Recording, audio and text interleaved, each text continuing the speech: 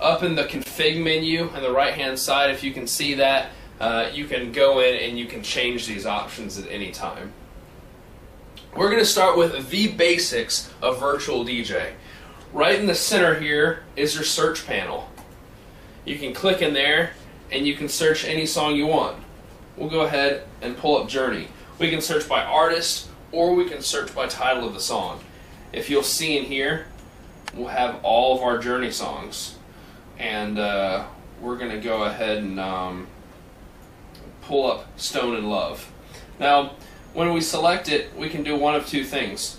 We can double click and it'll automatically load it into an unused player, or we can click and drag and it'll do the same thing.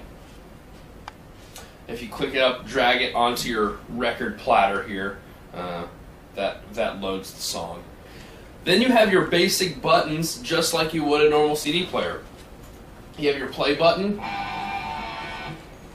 you have a pause button, you have a cue button. Cue button actually sets a cue point. So if you want to get rid of something at the beginning of the track, you can set a cue button and it'll remember where that is. Like we could say it's here. I'm sorry. When you're playing, it sends it back to the beginning. However, if we're paused and I hit cue, it's going to set a cue point. You'll see it set up there. Can you see that? It's in the small waveform and it's in the large waveform. And now if we hit cue, it goes back to that cue point. So we can do that. That's what the cue button does. Also, if you go up to it, you can right click and hit delete to remove your cue point. So we're playing our track. On our far left, we'll start with our far left. Up in our far corner, we have this 1 button. You'll notice on the other side it says 2. This selects what player you're using for your waveform. What I mean by that, if one's selected and if I go up, I can click on my waveform and slow it down, stop it, or I can set my cue points there. If I select 2, I'm using the other side. So I'm moving around my other side track. So that's just selecting what track you're using. That's really the only thing you have to worry about. You can still play, pause, adjust your volume without those being selected. It's really selecting what you're doing in the waveform. So we're going to go back to number 1. Right underneath that is our pitch. Pitch and speed, just like you would have on a regular CD player. We can slow it down. We can speed it up. This will be used in basic beat matching and mixing, which we'll cover a little bit later. If we keep going down, we have a key lock button. This is just like the key lock on some of our CD players. It allows you to adjust the tempo without changing the key of the song. You pretty much always want that key lock to be on. And when it's on, it's highlighted. It's not highlighted now, but if I click it, you see there's a little blue highlight around it. You also have these pitch buttons, and they're momentary pitch bends. So it speeds it up if you hold it, and then it slows it back down to its original tempo, or vice versa. What that's used for is if you're beat matching or mixing and you want to just try to speed up to catch up with your other track, that's used. But we don't really use them a whole lot other than that. We're going to go down, we're going to move up again to our loop and sampler. Virtual DJ has some cool built-in loops, and you can activate those here just by clicking on your button. And if you hear in the background there's a siren, you have a volume control for it.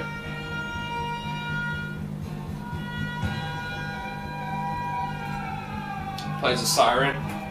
Click on it again, it'll stop it. If you click the little drop down arrow, it's got several loops that you can select.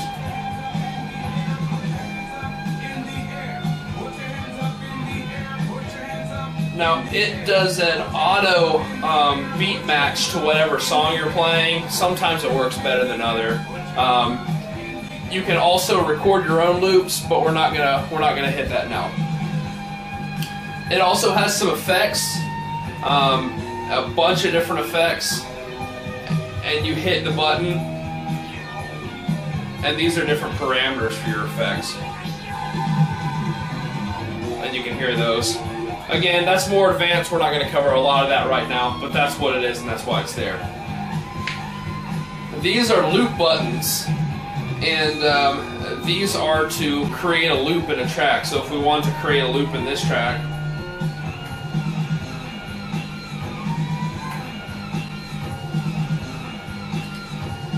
and it just loops in at the places that you want it to loop. And then you can hit loop out and it'll exit the loop again. These underneath here are auto loop buttons. An auto 1-beat loop, auto 2-beat loop, auto 4-beat loop, auto 8, and so forth.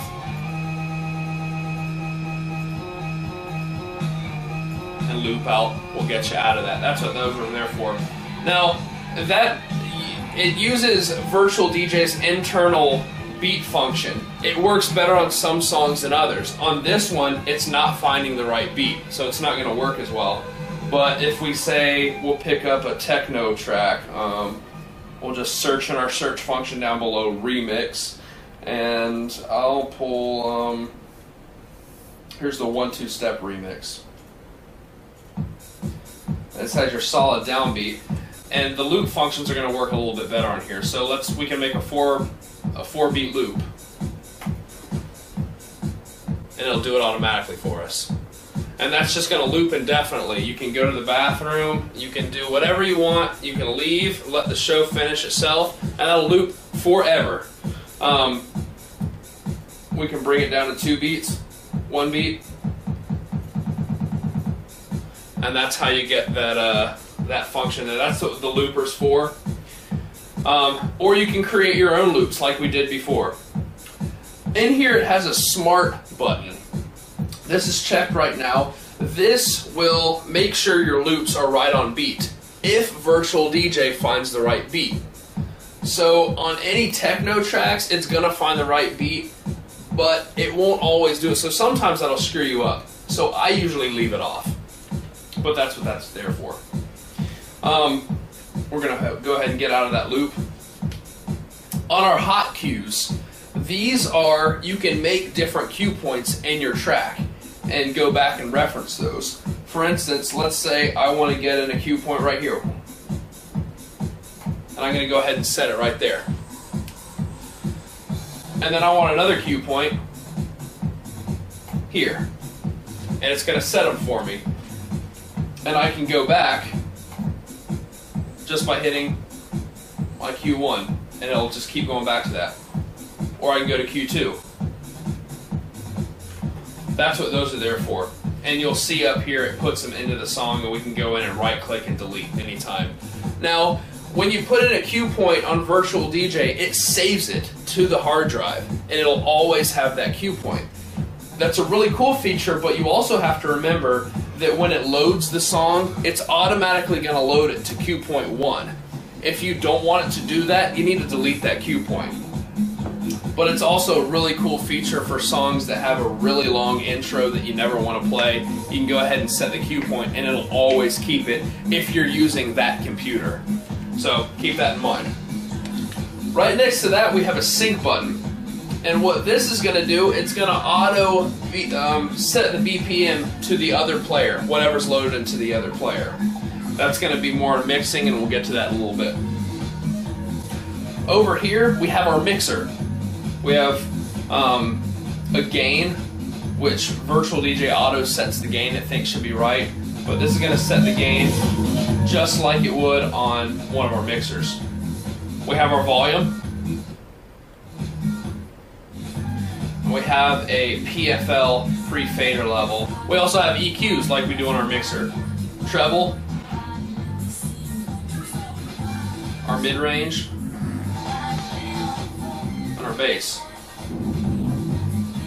right next to those are kills. What's a kill? Well, let's say we want to break down our track and get rid of the bass line.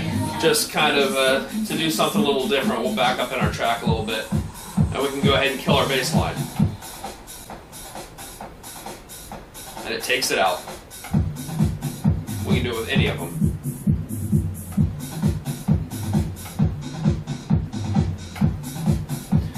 That's what those buttons are for, to the left and right of the EQs.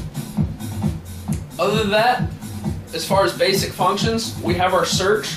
We can search by title, artist, whatever we want to search by. So say we search Sean's favorite band, Boyz II Men, and we'll have them down here. Also notice that it searches as you type, so you don't have to hit enter, which is also a really cool function. As you type, it's going to search.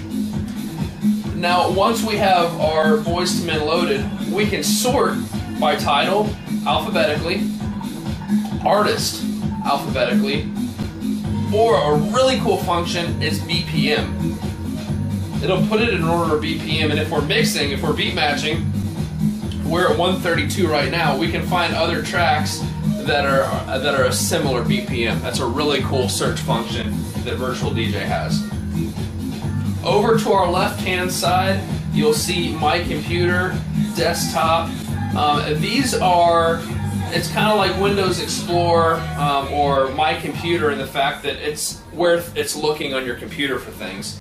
Virtual DJ has a really cool auto mix function. We don't suggest using this for dance time, but it's really cool during maybe cocktail hour, where you just want it to auto play some smooth jazz and you have a playlist set up. We're going to go ahead and drag our first track into our player over here. We're going to hit start. We got our volume up on our mixer. We got two buttons right here next to our playlist function, if you guys can see those. If we click this one, it starts our auto mix function. That round button is auto mix. I'm going to unclick it.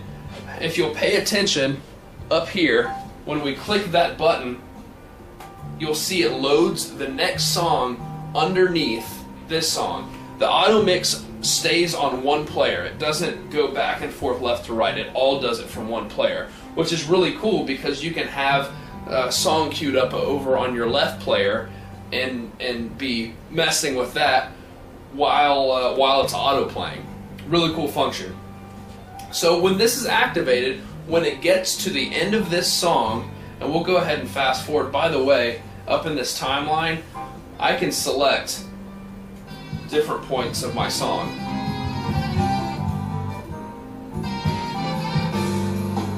But I'm going to go ahead and get it to the end of the track. And we'll watch this and listen. Once it gets to the end of this track, it's going to do a mix into the next track it has loaded.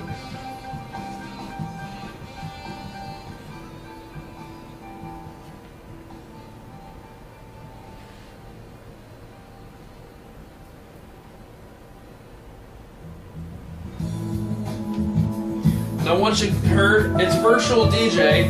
It's not going to be the best, smoothest mix, but it's great for cocktail. But you want to remember, don't use this function during dance time.